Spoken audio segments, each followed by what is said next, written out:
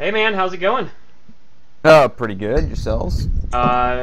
Pretty good, even though we're still smarting from that last loss against you guys last week. Uh, Wasn't that Sluts who lost against us last week? That'd be my team. Well, the team I was on. But So how are you smarting from it if you weren't even there? I watched the games, it was painful. Well, empathy. All right. Yeah, we tied you guys, actually. We went 1-1. Yeah. We needed a win to, even have a hope. I don't think we would have made it anyways, but... I think your team beat ours, though, a couple weeks earlier. Yeah. What's it called? November Spirit.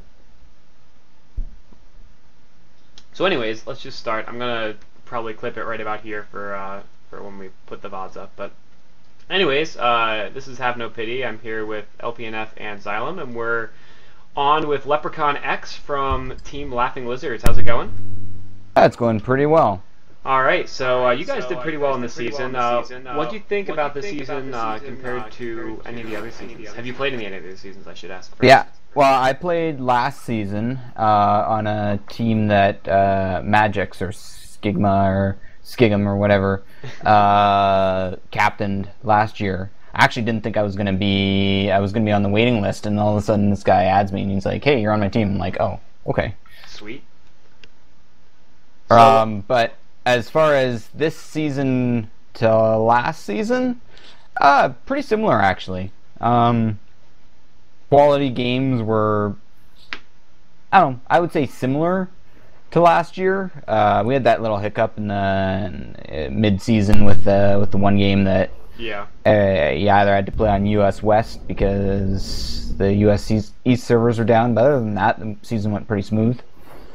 Yeah, I thought it went pretty well. How was it captaining versus being on a team? What'd you think about that? Well, I was the lazy-ass captain who always forgot to upload his replays until the Sunday and got yelled at by Remorse, so... That's a cherished tradition in the league. Yeah. How did you guys manage the 8 players instead of 5?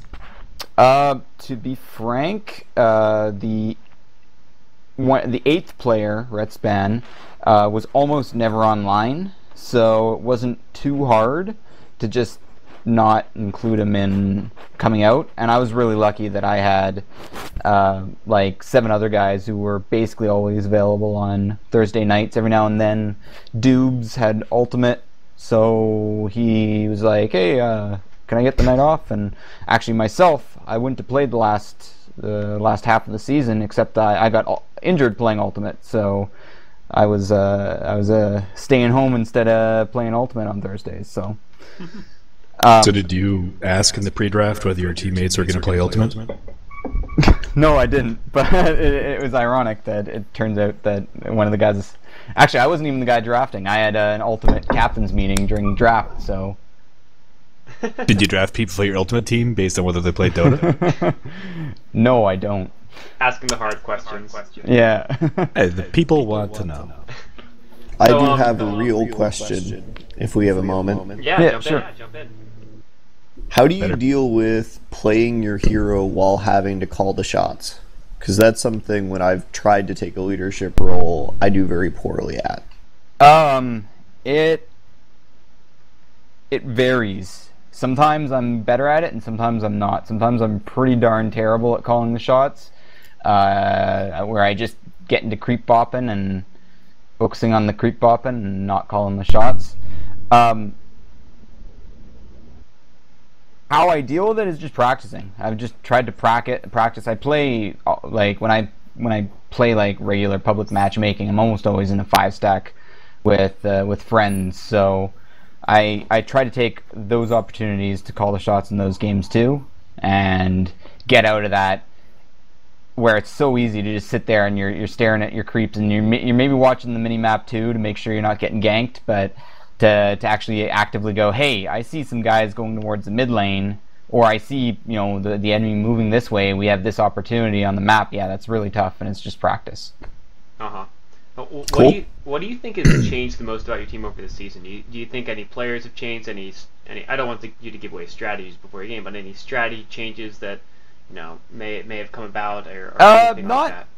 Particularly, actually. We basically ran 2 or 3 different strats the entire season, and that was nobody decided to ban the main heroes that we picked, so we just kept picking them. And that would involve research. yeah, basically, if some people had researched, maybe the season wouldn't have gone so, I guess, well for us. I know Only Han, I think it was Only Han Champions, or Karmatical Fan Club actually, had some specific bans and picks against us, and that caused them challenges for that game. That was a game that I wasn't playing. And we lost that series actually. So it might not have gone so smoothly if they just realized to ban some of the heroes from the strats that we basically ran all season. Well, we're not going to give your secret away. So, Well, anyways, we I don't assume have too nobody's much more watching the time. channel. We don't have too much more time, but do you guys, either of you, have any more questions for him? So, you guys like 100% gonna win or like 110% gonna win? I want to get the confidence of the judge here. I'm actually pretty confident. We've done some scouting beforehand, and we think we got a pretty darn good shot. Well, good luck. Yeah, good luck, thanks, guys. We're expecting to see some special things out of you guys. Well, you never know. We might see some meatball. All right, I hope so. Yeah. That would be great, actually. Okay, ciao, guys. All right, see ya. Yeah.